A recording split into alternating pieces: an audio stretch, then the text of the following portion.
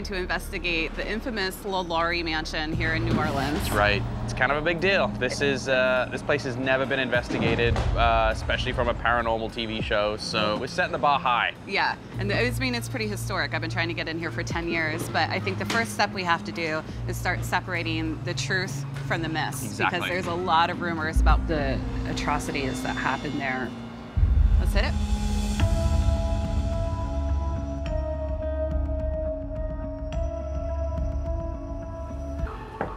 So the order of operations, we are gonna do a tour of the building with the property caretakers who've worked here for years and years.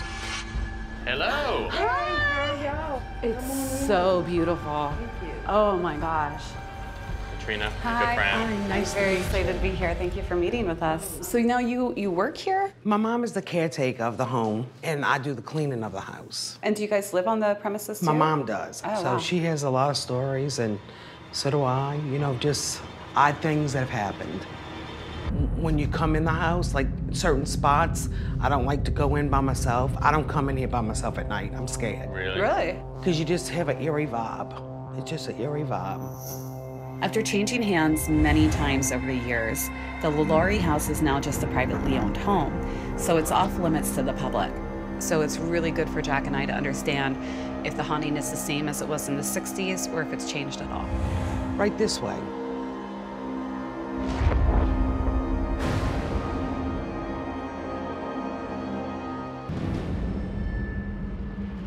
That's Carol. So your daughter was filling us in a little bit. You've worked here for a long time. Almost 12 years. And you live on the premises too? Yes, I have an apartment right here.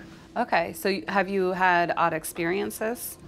Some. I don't like staying in the kitchen by myself because that door just flings open and shut randomly. You just don't know. And you could watch the doorknob turn by itself and open, and there was nobody on the other side. I think the servants use that door to come in and serve the family. Do you feel like they're here with us? Yeah, definitely. I do. And when you least expect it, it goes. In fact, it did that this morning to us. And I said, y'all are not gonna do this to me today. I feel like we're disturbing something. I don't know what. Katrina, this would have been Annie's apartment that she lived in. Oh. While I was asleep at night, I used to hear noises. I would hear screaming. Yeah. So this would have been it then? Yes. This is the dining room. In this room, I seen a little girl in that window looking out to the street in a white outfit. It was a glimpse. Interesting. I think probably the biggest challenge Jack and I are gonna have is that this is a very large property and there is so much going on. Every single room seems to have a story with the paranormal, and that's just the stuff we know about. This was the ladies' part. So one of the rumors is that people have conducted different rituals in here. I've seen stuff, but I don't know what actually has transpired. I was not here for any of it, but I've seen remnants of it. What kinds of things would you see? Like a board. Like a spirit board? Exactly. Potions, maybe that they got from a voodoo store. So they understood that this place was having weird things happen. Exactly. Yes. And it came to the point where they wanted answers? Yes. Or... Yes. Oh, 100%. interesting. It's the same thing we want, answers. Well, yeah, same thing we want. So the owner, he does have guests that come, and one guest actually sent us a picture, and it looks like a blob at the foot of this bed. It's weird. What? It looks like two sets of eyes, but it looks like whatever this is, it looks like it's holding that. Yes. I have never seen anything like this in any kind of photo that somebody's shown me. I have no idea what was in that picture. I'm not gonna say it's evil, but it sure as doesn't look inviting. This is a bathroom. This is a secret room.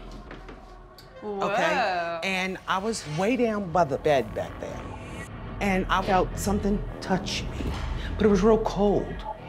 This has got to be the airiest room in this house. And this would have been slave quarters. This is where the little girl ran out these doors and plummeted to her death in the courtyard. I saw what I thought what appeared to be a little girl sitting on the corner of the rooftop, and her legs were dangling. Anytime trauma has taken place in a location, it can leave an echo. So, what's happened up here? Well, Madame LaLaurie tortured her slaves up here. Wow. Has anyone ever experienced anything paranormal? Anyone? The electrician has. Things just randomly happen to him when he does work up here. Yeah. Unexplained. And he got hit in the head with something. One minute he's fine, the next minute he's bleeding from his forehead. He feels fearful. You know, he's afraid. It seems like the whole house has a pulse to it. Exactly. So there's a lot of ground to cover that we're gonna have to really be kind of selective about how we're gonna go about doing it. Yeah. Definitely hope to get some results, that's for sure. Yeah. So do I. It seems like it's the whole house that's active. It doesn't seem like it is confined to one area. By all accounts, this place is humming with paranormal activity. All right, so the night investigation is about to begin. Things to watch out for: the noise of like clanking metal, like chains or something like that, hearing voices, seeing things. You know, this place is known for having pretty significant poltergeist activity.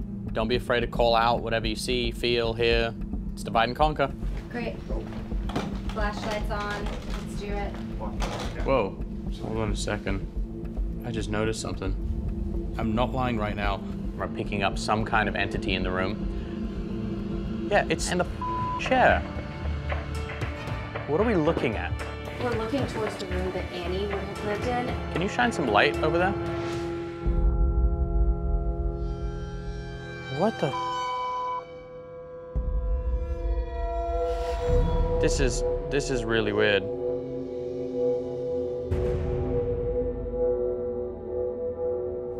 Who's in the kitchen with us right now? Oh, Just disappeared. it just vanished. Katrina, can you go stand right there? Yeah. No, just hold still for a second. Now it just registered you. This was Annie's bedroom. Oh, that's right. That's where we are right now. Yeah. We're in her apartment. We walked into the room, and our beds were tossed away. They were no longer up against a wall. They were pushed in the middle of the room. Oh, it's back. This is insane. It's in a totally different spot. I'm gonna move my hand. Am I getting closer? It's on the other side of the chair in the little ottoman. Over here? Yeah, you're getting close. It's actually increasingly cold on my hand right now.